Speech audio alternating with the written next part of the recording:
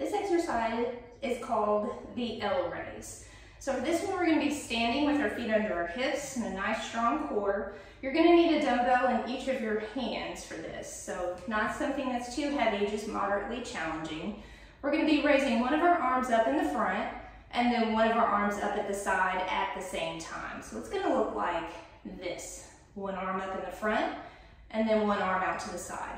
You can twist your ribs a little bit, but move the arms to the opposite position and raise them up and bring them back down.